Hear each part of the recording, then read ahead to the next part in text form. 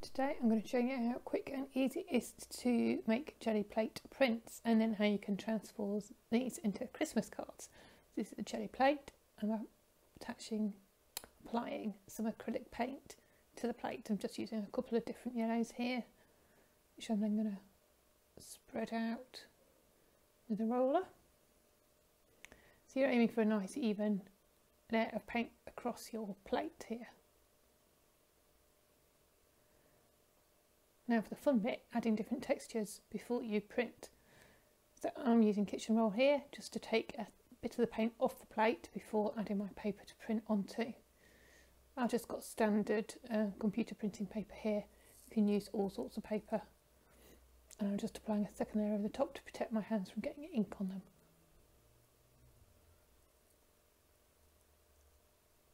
So that's my first print, and now obviously I've got ink still on my roller, so I'm going to use that, not waste it.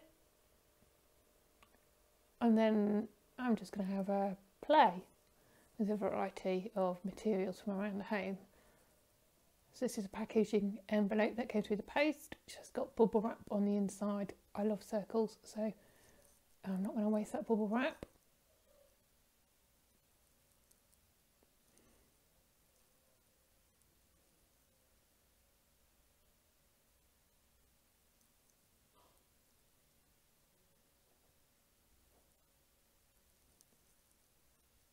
There we go, there's a bubble wrap print.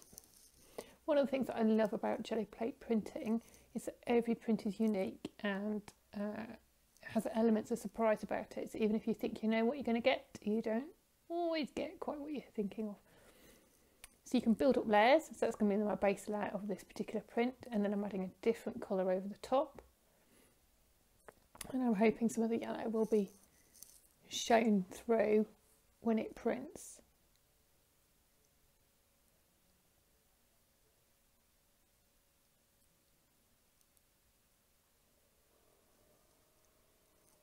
So one of my favourite textures is created by putting a plastic bag over the plate first before you print. I just love the random crinkled shapes it makes.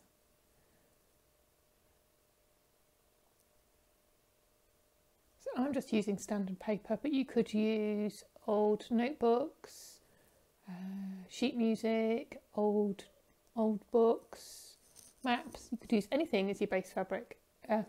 Base paper, as long as it absorbs the acrylic ink.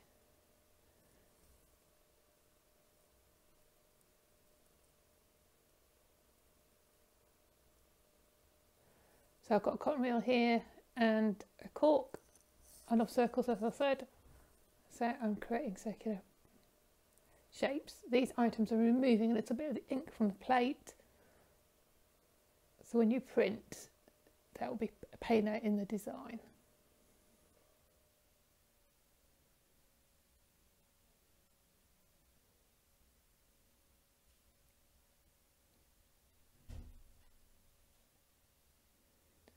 There you go. I love the fact that the green paint isn't an even colour and it has some texture in itself. Here I'm using the end of batteries because they're also circular, and just having a play. Bear in mind your acrylic ink will dry relatively quickly, so you don't want to spend too long adding different textural shapes to your plate, because you don't want your acrylic to dry on your Gelli Plate.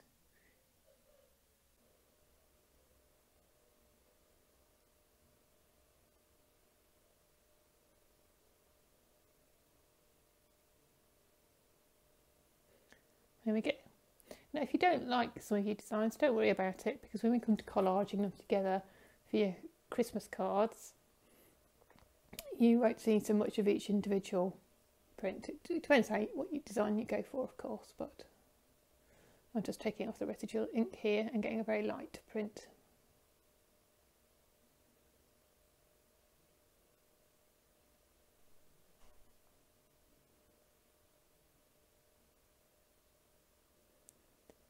Here I'm just playing with the ends of the acrylic paint, so the tube ends, and just pressing them onto the plate to create random lines across the plate.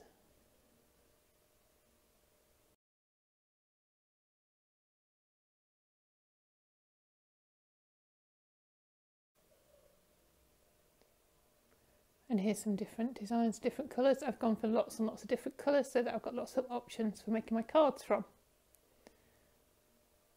So I'm going to show you making my bauble design, and then at the end of the video I'll show you a variety of other cards I've made. So first up, I'm going to layer 2 of the different purple prints together onto a base paper and use that to cut a bauble shape from. I love hand stitching, so lots of my designs have got an element of hand stitching in them, but obviously you don't need to do that at all.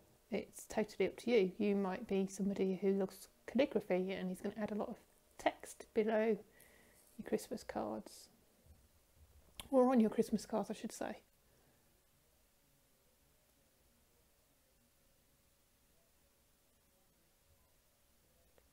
I'm just using a standard glue stick here. So that's going to be the base for some bauble shapes.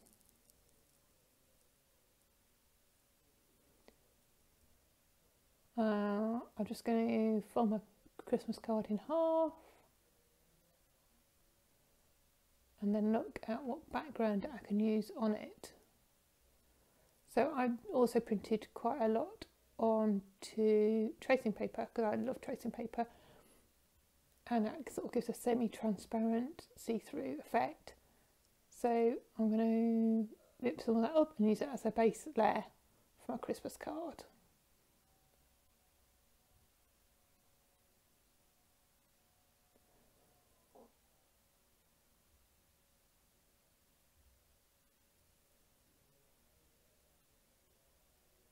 I bought this tracing paper in a charity shop, or thrift shop as Americans would say, and it came on a roll, hence the fact it's so curly. So when I've glued that on, I'm just going to set it under a heavy book to dry just so it doesn't peel off whilst it adheres.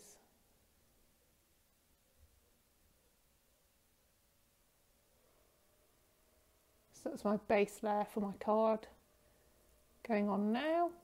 As I say, I'll set that aside to dry.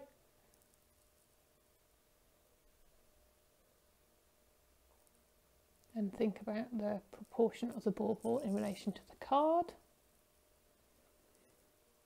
So I'm just going to use a circular object wrapped from around the home to draw around as a template for the bauble.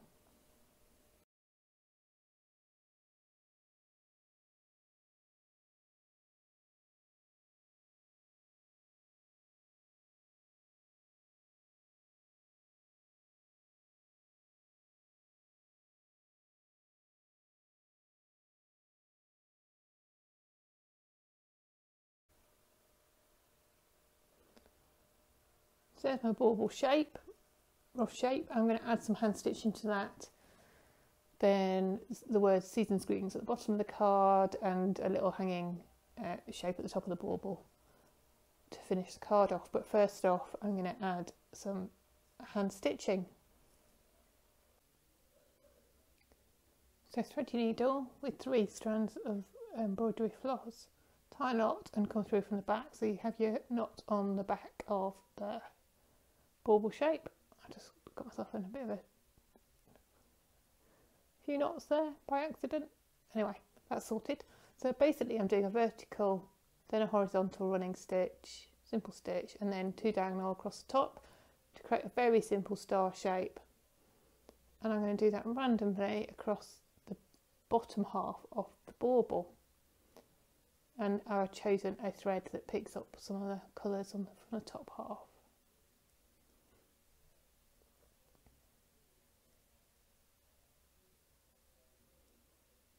And I'm just going to repeat that regularly. Let's get my thread in knots across the bottom of the bauble.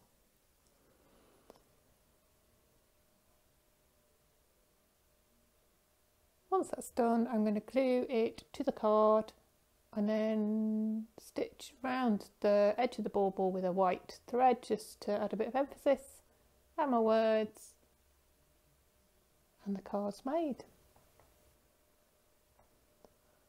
So let me show you a few cards I've made. These are simple triangles cut out and some bauble shapes added from different prints. This is my favourite. I love the background of this particular tree. The baubles are cut out of tracing paper. This is 2 different tracing papers as a background and a star embroidered at the top. There's my finished bauble card. I'm not particularly good at calligraphy, so I only did 1. This is a collage of different yellow papers, and then I've hand stitched into it. This is a collage of different green prints that I've cut into a triangular shape.